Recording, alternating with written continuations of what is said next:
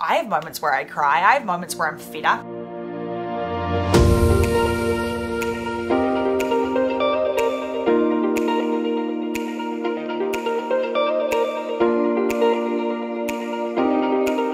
How did you deal with comparison in your battle with your eating disorder?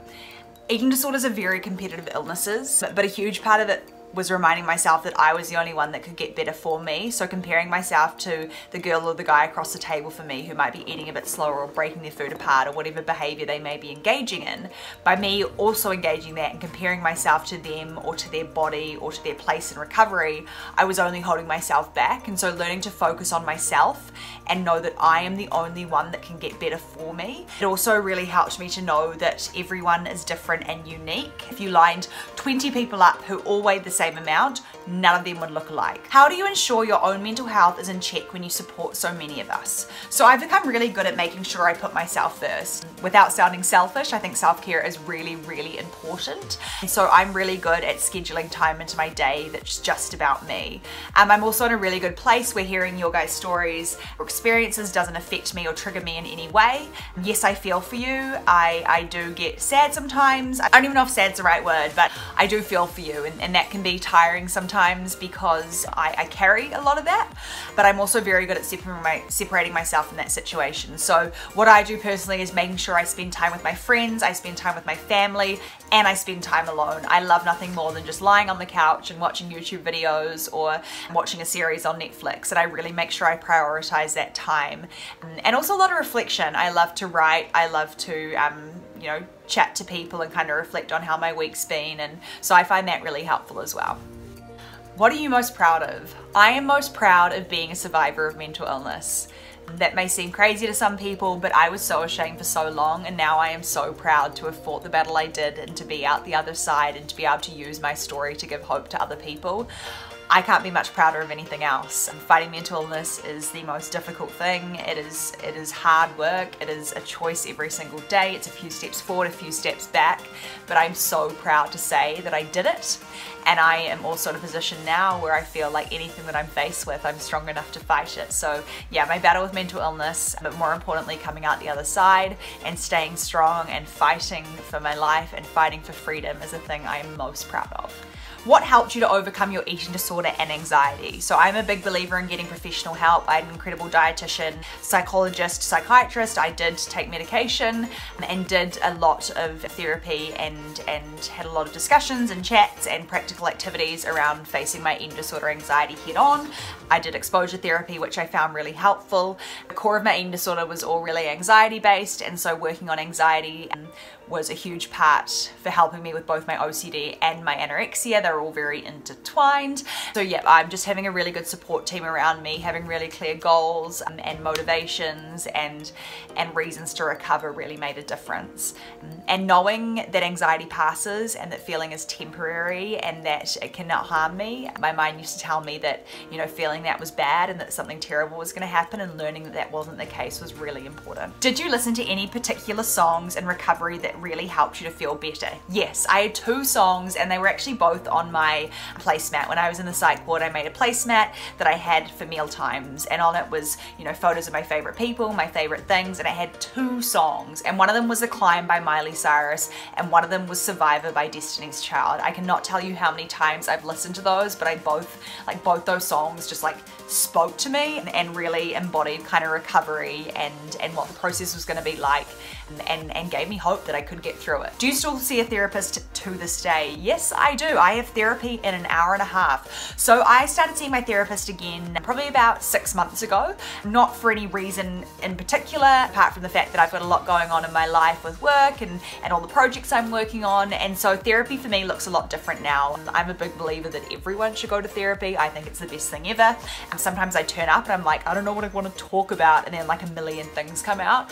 So yes, I go to therapy, and it's definitely not the same as when I went to therapy when I was facing my eating disorder and OCD. It was much more focused on that, whereas now it's much more focused on kind of life But yeah, I still go to therapy and I'm not ashamed of that in any way. I'm actually really proud to still go along to therapy, and I still find it really, really helpful.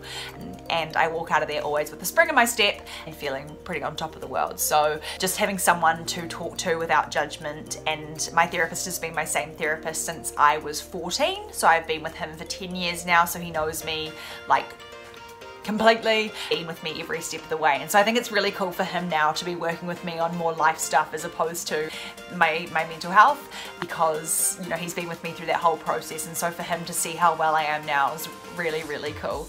But yeah, he's the best. How do you stay so positive?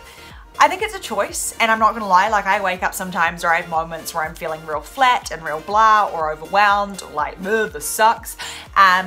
But I feel like I kind of just choose to be positive a lot of the time. I think you guys see one side of life, and I think that's really important to note, that through social media, you see kind of the highlight reel, the good parts of people's lives, but I have moments where I cry. I have moments where I'm fed up or I'm angry at my sister. I'm in her room currently, she's gonna love me for it. Or, you know, I have a little bicker with my boyfriend, whatever it might be. That's also normal. So yes, you see a lot of the positive, happy Jen, which I am most of the time, but I'm also human, so I have my moments where I'm feeling a little bit like, meh, why is this happening? I find starting my days with gratitude really helpful, or ending them with gratitude really helpful, and just reminding myself that I'm in complete control of how my day goes and to use it to the best possible. And so today, the way I'm using that is by filming this YouTube video, and then I'm going to therapy, and then I'm probably just gonna chill out for the afternoon and not do a whole lot. And then I've decided tonight I'm gonna do a pamper session. So we're gonna paint my nails, do my nails, because we've got Jazz's movie premiere tomorrow. And then it probably won't be tomorrow by the time this video comes out. I'm gonna like wash my hair, like do a face mask, and just focus on me tonight. Do you think it's okay to talk to someone even though you've only been through little things? 100%. The fact that you want to talk to someone about it shows that it's making an impact on you, and you feel like you need to get that out. So I'm, like I said before, I think therapy is something everyone should do. I'm an open and honest book, and I tell people how I feel, because then they know how to best help me. So no matter what you're going through, if you feel like you want to share that with someone, then share that with someone. It doesn't have to be this big major event for that to be something that you then are allowed to share with. I think everything's relative and everything's important to the individual, and so if this is something important to you, then please share that with someone. I think it will take a huge load off your shoulders. What advice for someone who struggles with accepting that their weight fluctuates?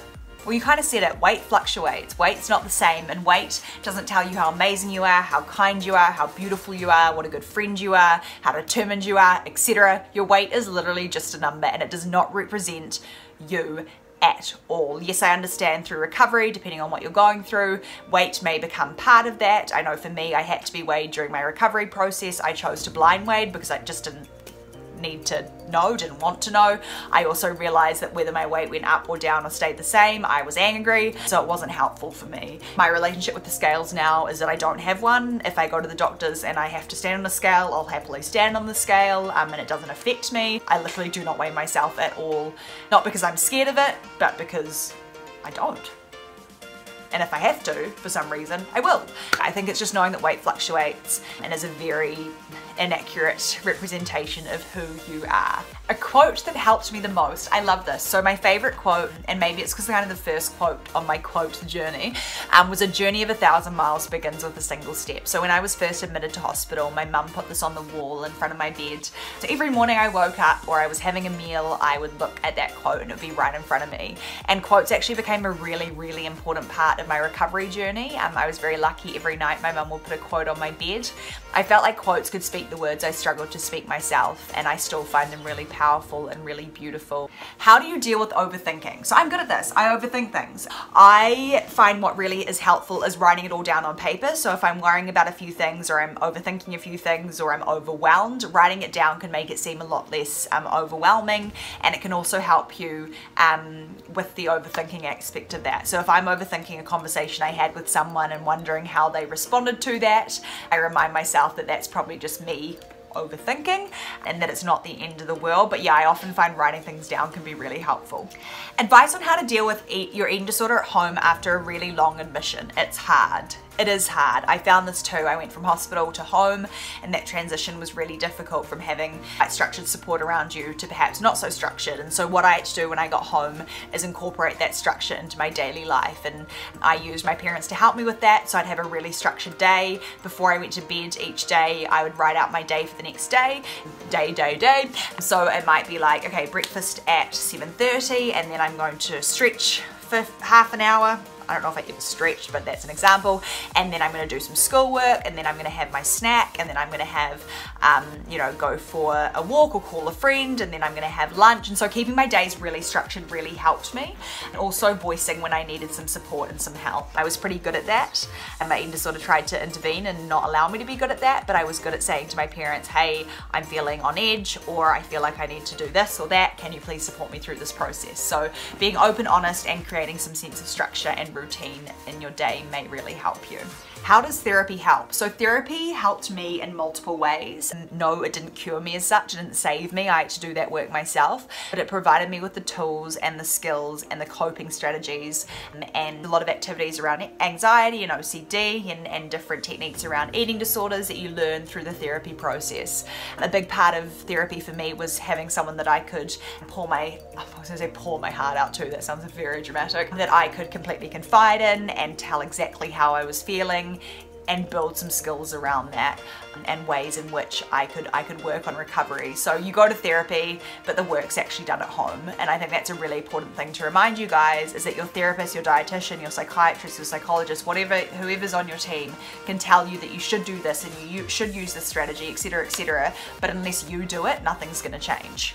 Okay guys, thank you so much for listening to my Q&A. There are so many questions and I haven't got to all of them. I hope you found that helpful. I just want to remind you guys that this is just my personal experience. This is what worked for me. Really, really recommend that you get some professional help on board. I will link some helplines and some services in the description box below. Please like, subscribe, and I hope you guys have a beautiful day, and I will see you in the next video. Bye!